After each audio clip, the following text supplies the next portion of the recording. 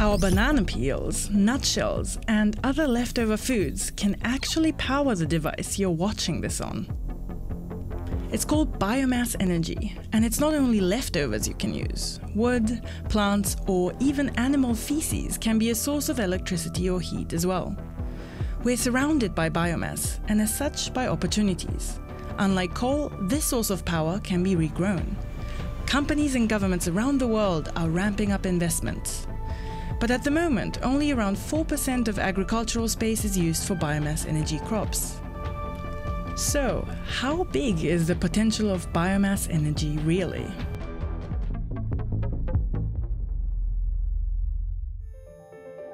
Let's start with how our trash becomes treasure.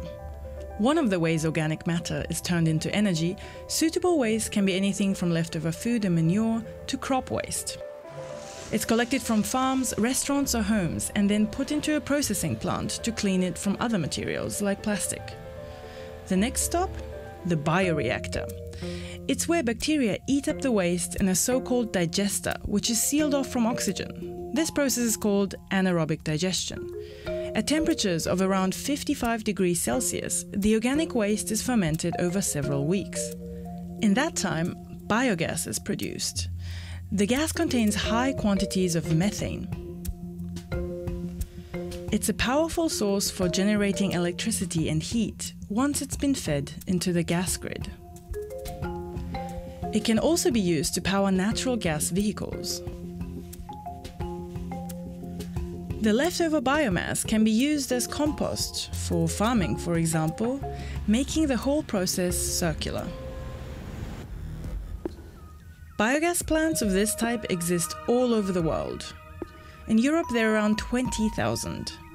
There are estimates that biomethane could cover up to 40% of the EU's gas demand by the middle of this century. There are about 2,200 biogas plants in the US, and about the same number in Thailand, Malaysia and Indonesia combined. Biogas plants produce only a quarter of the CO2 emissions that coal plants emit. Biomass energy has one large advantage over solar and wind in that it's on demand. So you don't care if the wind's blowing and the sun's shining. Steve Kelly has spent years studying biomass energy. All sounds good so far, but there's a catch. Biomethane can leak from these facilities. This gas's ability to warm the planet is much greater than that of CO2. And biogas facilities are only sustainable as long as waste is used. If crops are grown for the purpose, it's not viable.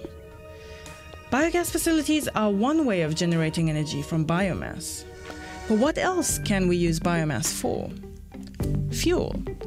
To run cars, trucks, or even planes. Last year, for the first time, a flight avoided 20 metric tons of CO2 emissions, because for the route from Paris to Montreal, the jet fuel was mixed with used cooking oil. One biofuel is bioethanol. Plants such as corn or sugarcane are fermented and distilled to produce it. Bioethanol can replace 10 to 20% of the gasoline used to power a vehicle. Then there's biodiesel. It's made by combining animal fats or vegetable oils like rapeseed or soy with alcohol. As with the ethanol, the produced biodiesel is added to normal diesel fuel. Biofuels are used at gas stations worldwide. But according to the International Energy Agency, they only account for 3% of transport fuel demand. The problem with biofuels, the crops for them need to be grown, and that takes away space for food crops, or even depletes forests or biodiversity, as is happening with palm oil trees in Indonesia, sugarcane in Brazil, and rapeseed in Germany.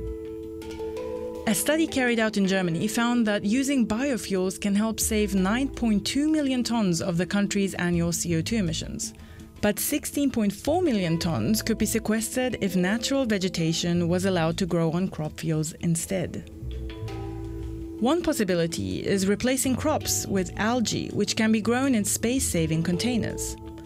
It's a promising field which isn't quite economically viable yet. For more on that, watch our video on algae's superpowers. The simplest form of biomass energy is our most ancient way of producing it. Just burning stuff, like wood, leaves, or waste. Though it's slowly decreasing, it still makes up 6.7% of energy consumption worldwide, especially among low-income communities with little access to other energy sources.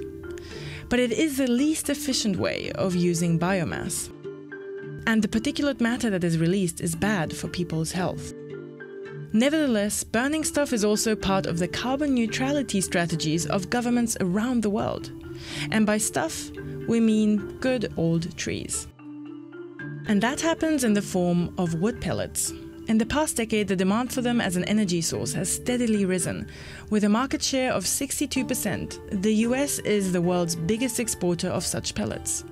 They're usually made from wood residues like sawdust or wood chips. Usually. Because here's the thing. Think tanks and NGOs have gathered evidence that shows that natural forests and habitats in Eastern Europe and North America are being destroyed by the rising demand for wood pellets through illegal logging. The main customer for them is the United Kingdom, but South Korea, Japan, and the European Union are also takers. Some wood pellets are used in households for heating with modern stoves. But the bulk of them go to larger power plants, some of which use wood pellets to co-fire with coal, meaning both materials are burnt together to rely less on fossil fuels. US, EU, and UK policymakers have classified woody biomass as renewable, and therefore governments are subsidizing the production and burning of wood pellets. In 2021, the biggest power plant in the UK received around 1 billion euros in such subsidies, according to an energy think tank. Many countries are not obliged to count the emissions from wood-fired power plants, mainly because trees can regrow. Producers are required to reforest areas so that the CO2 that is released while burning pellets is reabsorbed. Now, in the United States, depending on what state you're in, you plant 2 to 4 trees. For every one you cut down, you plant 2 to 4 new ones. But they're this big. They're a little tiny pine tree. Researchers like Kelly suggest that the immediate impact of substituting wood for coal is an increase in atmospheric CO2. A study found that depending on the type of forest, it could take 44 to 104 years until newly planted trees absorb the same amount of carbon sucked up by the ones that were cut down. Over a 100-year period, hands down, trees, pine, any of these ag crops are a good source of energy. Over 100 years. Over 25 years, over 40 years, frankly, they probably aren't. Especially when forests play another crucial role. Forests capture about 1/3 of all anthropogenic carbon emissions, so they are critical to staving off global warming. Ali Pepper is campaigning for the protection of forests. And older trees store more carbon. So there are certain forests that are even more critical to combating climate change than others. Unfortunately, these are some of the forests being plowed down for biomass energy. A study by the Institute of Physics suggests that replanted forests with fast-growing tree species absorb less CO2 than natural forests. We will not reach carbon neutrality by burning wood in big power plants like this one in the UK. Countries are spending money they should be spending on true renewables like wind and solar on this energy source that's not going to get us where we need to be as a planet. Fast-growing plants are seen as another option because the carbon emitted could be absorbed again much more quickly than with trees.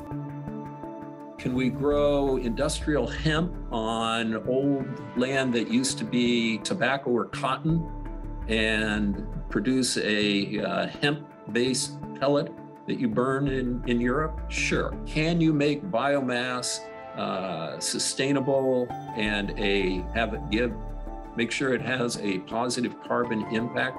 The answer is yes. But then you have to get into the details of what kind of biomass, what kind of land. The 4% of agricultural land that we are currently using for energy plants worldwide is not enough.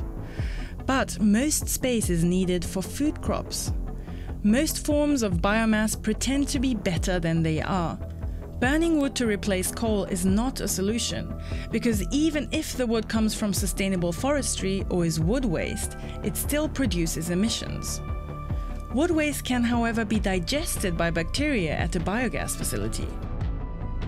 And organic products like that banana peel powering your phone can help manage waste cycles.